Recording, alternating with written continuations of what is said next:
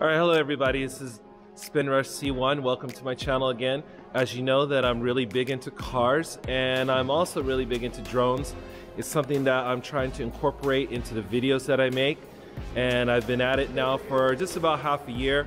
Today I'm here at a special event. This is basically the DJI Mavic Mini launch debut seminar. So we're going to learn a little bit more about the drone up close and personal. But the place that I'm at today is really unique. This is the DJI Arena Tokyo, and this place is very cool. This is my first time here today. I can see the staff here from DJI are really kind to me. Mina konnichiwa. Okay, and this was really cool. They just have an amazing lineup of drones, and the course here is absolutely fabulous. I'm going to take you for a little bit of a tour here. We can see some of the items that they have here on display. Of course, this is the new J drone Mavic Mini right here in front of me, and of course it has the full cage for propeller guards, and wow, it just looks really good. Everybody's excited about this drone here. Of course, right behind me, behind that, excuse me, I have the DJI Spark, and wow, they always come in so many different colors. Everyone's been comparing the two. And what else we got? Of course, we have the Mavic Air, which is my personal favorite. I've been using the Mavic Air for a long time now.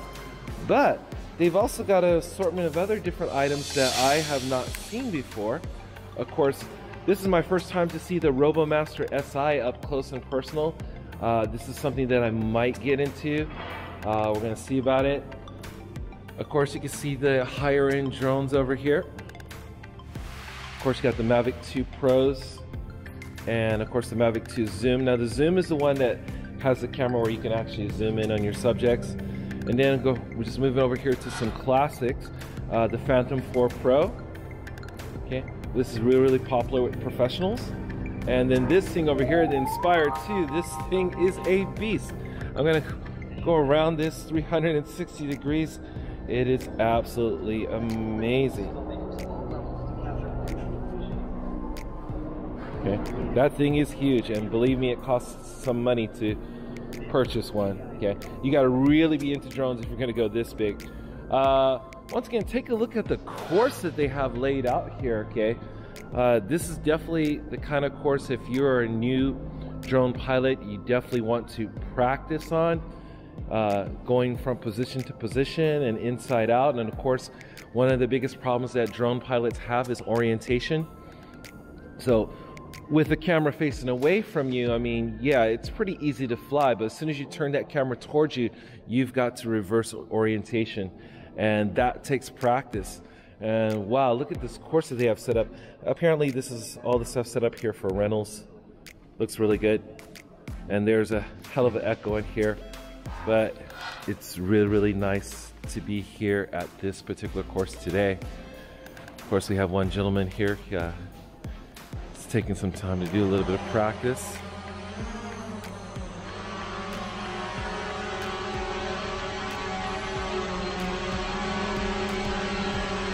Okay.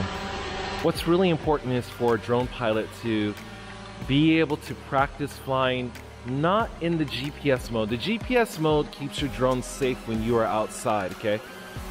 But a real drone pilot is able to fly his drone in ATTI or visual mode without GPS signals, and basically that just makes the drone just kind of fly around on its own. It's basically without brakes. Okay, a GPS mode, once you release the joystick handle, the drone will pretty much stop and hover wherever it is.